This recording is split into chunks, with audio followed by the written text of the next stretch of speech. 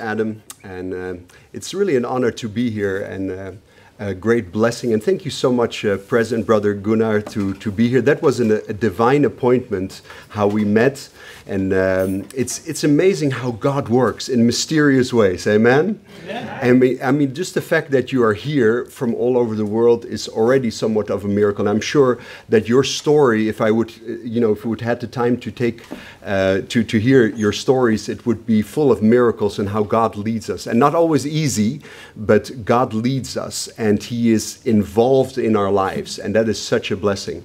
And so, as said, I'm Stephan Barendse. I'm the director of Teen Challenge in the Netherlands. Who has heard of Teen Challenge before? Anybody? So chances are that there's a Teen Challenge in your country, no matter where you're from, because there's a Teen Challenge in 148 countries. And it's especially known for drug rehabilitation and evangelism on the streets. But it didn't start out that way. The story of Teen Challenge is really a miracle story. It starts with David Wilkerson, a pastor from the hills of Pennsylvania, and just a really rural area. And the church grew, and everything was going well and fine. But there was something in his heart that there was a dissatisfaction in his heart. He was preaching about God, and he was preaching about the Bible and about all these wonderful things, but something in his heart, there was something that was, he was dissatisfied. He said, God, if this is all, then if this is ministry, if this is all, then maybe I don't want it. But that dissatisfaction drove him to prayer. He got rid of his television set in 1958, when televisions weren't all that common. And so he got rid of his television set, got rid of all the distraction. Who knows, that's still very relevant today in 2024, to get rid of distraction in our lives. Who deals with distraction? I'm here with students, and who's really lying? I'm just kidding. But he, even back then, distraction was a very real thing, and so the TV was barely invented, and he was already for hours and hours watching TV every day, and just got rid of that thing and spent time to pray. And it is dangerous when you start praying, because God will show up and He will speak. In the beginning, it was uncomfortable. It was almost like withdrawals, just withdrawals from antsy and all these thoughts and distractions. Henry Nouwen called his time in solitude. He called that, it wasn't all that peaceful and the solitude on the outside, but on the inside, Henry Nouwen called it was like a banana tree full of monkeys, in my head. So distraction is not uncommon for all of us. But he got rid of his TV, started praying, and then he stumbled upon an article describing problems in New York, far away from his situation, far away from problems he's ever encountered, but about the gangs of New York that were killing each other. And he felt the Lord tell him, go to New York and help those boys. And very naively, this 20-year-old, very white pastor from the hills of Pennsylvania with a suit that barely fit him, went to the ghettos of New York, didn't know what he was doing, just describing it in his book as just stumbling along, is this God, all these doubts coming in, but had an encounter with a man called Nicky Cruz. And Nicky Cruz was a violent young man, abused, was a son of Satanists, and they were doing all kinds of seances. And actually, later on, we heard, it's not in the book, but psychologists called him irredeemable and untreatable, too far gone. And they had an encounter, this unlikely encounter in the middle of New York. And this violent young man heard David Wilkerson just preaching on the streets about the love of Jesus. And afterwards, Nicky Cruz took him, grabbed him, slapped him, threatened him with a switchblade, and said, if you don't shut up, I'll cut you in 1,000 pieces. And the response was profound, because the language of the street is you have to be stronger, you have to be faster. You have to outrun the other guy if you're not stronger, or you have to be more violent. You have to the language of the street is dog eat dog, right? You just and so he never expected the response from David Wilkerson, because hate just produce hate and violence and fear, shame and just a crazy cycle of just destructive patterns in these lives of these young people.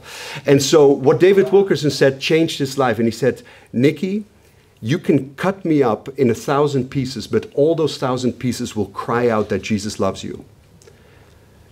And literally, he didn't know what to do. He just walked away. And it's also not in the book, but that evening he was trying to get those words out of. He was banging his head against the wall and say, I want those words out of my head because they're haunting me.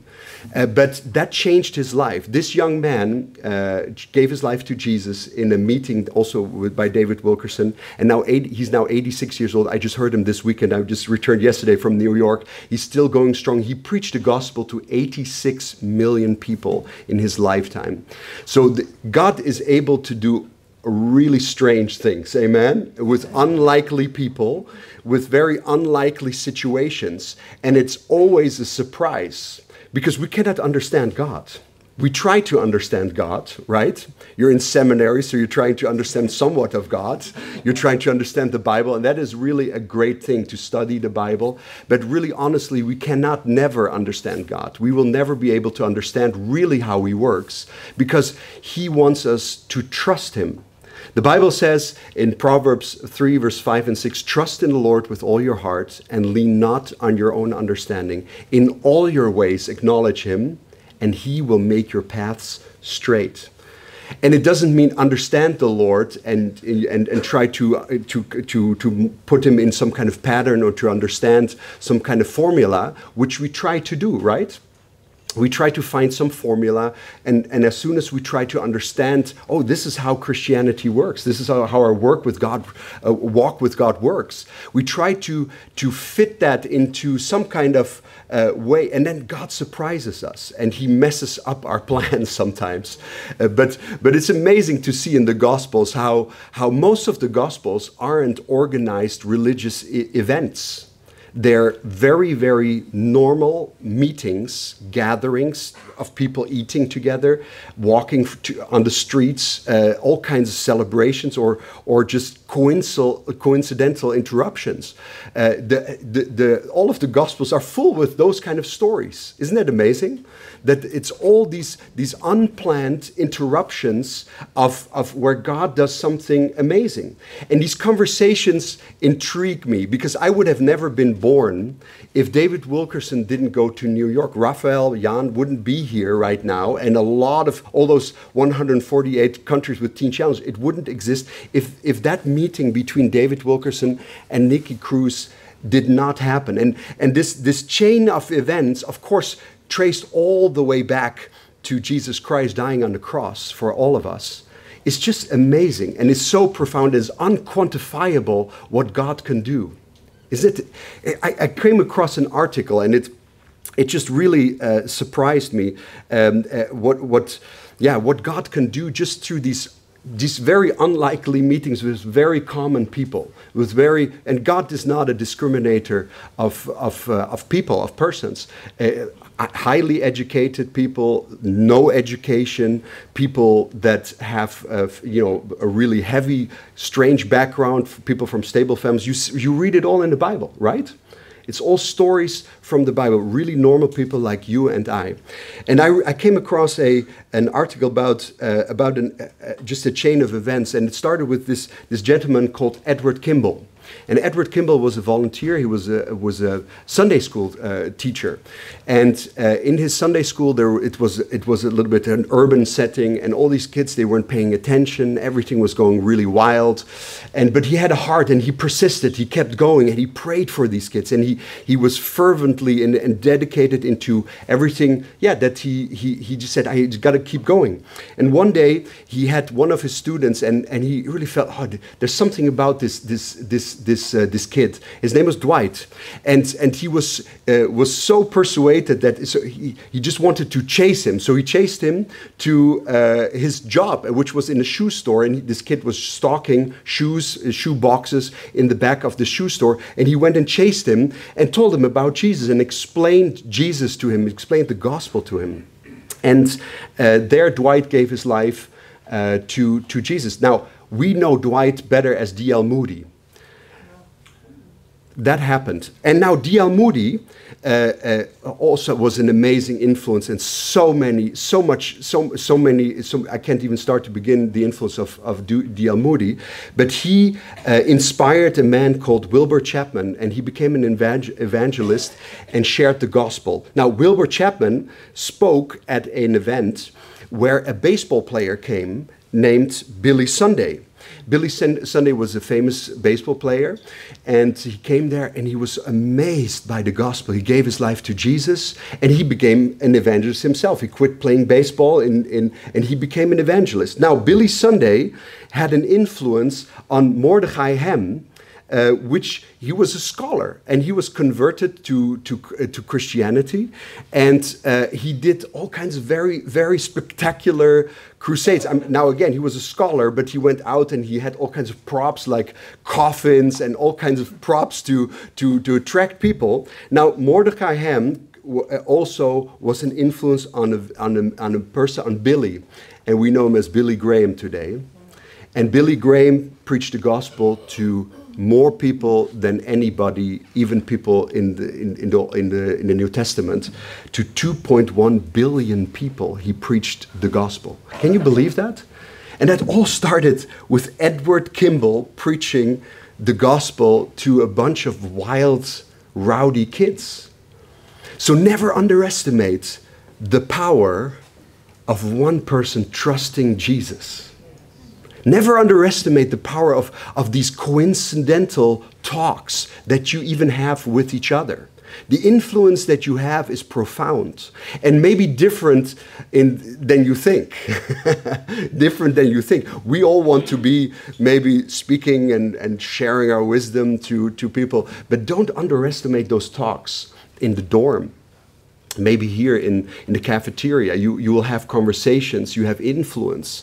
You might be able to encourage somebody to get through a day, to finish their semester, to finish their study, to help them out. Never underestimate the power of a common moment.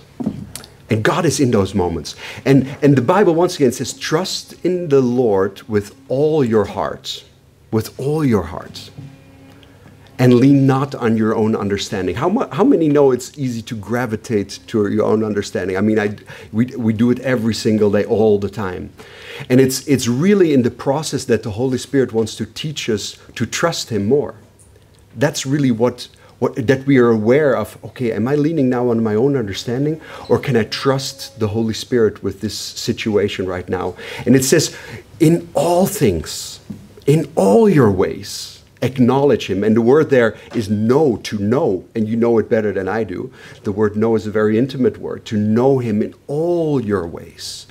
That for me means to invite Him into everything that I do. I'm learning that. I'm 20 years in the ministry. I'm just through a very difficult situation last year where we had to close all our doors. The government, the Dutch government. How many of you know that the Dutch government loves red tape? Loves bureaucracy and loves to make you fill out forms, even to get here. But so we went through a difficult time. I can tell you, I was ready to quit the ministry. I was ready to give up. We're helping people, and I said, God, why are you allowing this to happen? We're helping drug addicts, we're helping people from the street, and we had such a opposition, such a hard time. And that's where I learned. In the valley is where you learn the most valuable lessons. We want to run away from pain. We want to run away from difficult situations. But it's especially in those situations where we learn to trust God with all our heart. And it doesn't say with all our mind, although that's good. We love the Lord God with all our mind, with all our heart, with all our strengths, and everything within us. That's really good. That's a love. But we trust God with our heart. We have to learn to trust Him with our heart. We don't understand why things are happening. I don't understand. It doesn't make any sense to me. God, why would you allow this? What am I doing wrong? How come this is happening to me? But to trust him is to say, okay, I don't understand what's going on, but I still trust you because you are God. You know better than I do. I surrender to your divine purpose in my life. And I want more of you. And through that difficult struggle, I tell you, now I'm happy. I can honestly say on the other side, I'm glad that to all the things, the struggles that we went through, because I'm learning to trust him with every single thought, with every single meeting, and God has opened up tremendous doors. I thought I was having coffee with Nenad just a few months ago, because Nenad is the childhood friend of my roommate in Bible college. Who would have known that? You know, like, it's strange how the world works. And so my roommate in Bible college, just, you know, somehow I got, I don't even know how. So I thought I'm having coffee with Nenad, and all of a sudden I'm sitting with the leadership of an amazing theological seminary. And now I'm standing here to speak to people. Most of you are a lot smarter than me. But I'm here just to encourage you, because God knows what he's doing. He sees your struggle. He sees what's happening. And I just want to challenge you also, you know, just the study of the word is a noble cause. Your calling is a noble cause. It's such an important cause. To study the word of God is a high calling. But never forget that theology has to be practical. It has to be practical. We have to love our neighbor. Because all our theology and everything will be worth nothing if we do not practice it. Amen? And I want to challenge you, because you have a life-changing capacity inside of you. And it will not come from earthly wisdom. It will come from God's wisdom, his understanding, because he knows what the person in front of you needs, what that person is going through. And he wants to speak through our lives and to change people like Nicky Cruz, to change people like Dwight. And there are now Nickies and Dwights and Sam and whoever. But you don't know how much power there is in a very simple conversation. And just inviting Jesus into your situation. And just for me, just to end with this, the acknowledge part, the knowing him in all your ways, means for me to invite him. To invite him into my emotions, whatever emotions they are, in all your ways, in everything. I'm inviting him to my pain, my struggles, my joy, my happiness. I'm learning that, to invite him into all my ways. And I'm noticing as I'm doing this, that somehow those crooked paths that we're on are made straight. And I'm meeting people, we're seeing things happen like never before. And I'm so thankful. And thank you so much for your attention, and thank you for your time. I'm so honored again, Brother Gunnar. It's such an amazing, that meeting was a highlight for me, and to see how God connects people and does things is just mind-boggling. And so let me pray with you in closing, and then I'm handing it over, I think, to Adam again. Dear Heavenly Father, thank you so much for your presence right now. Thank you so much that you are in control. You're in control, and from the foundations of the earth, you just created them, and you created us into your image. And I just pray for these amazing students, for Tyndale. You know what each and every student here is going through. You know what the staff and the faculty is going through, and you know exactly the plans that you have for them. And I thank you for provision, and I thank you for guidance, Father, and for your love, even through the difficult situations. We don't understand why they're happening, and we don't have to understand. But Father, I pray that we trust you with all our heart and lean not on our own understanding. And Father, I pray that we learn to acknowledge you in all our ways. And thank you for making our path straight. In Jesus' name, amen. God bless you all. Oh, sorry. I have for all of you, if you want, the story I just told, The Cross and the Switchblade, the condensed version, the small, should be an easy read for all of you, but an inspiration. Here I have the Dutch version also, but if you're interested, come and see me in front. I will give you a free copy. Thank you. Yeah. Yes, thank you, Stephan, for that encouraging word, that a reminder that all God can do many things in our encounters with people that we might not see. So if you want to talk to him, he's going to stay around after this as well as for lunch. So thank you again, brother, for that word. So, and now our benediction is, may the grace of our Lord Jesus Christ, the love of God the Father, and the fellowship of the Holy Spirit be with you today. Go now in peace. Amen. Amen.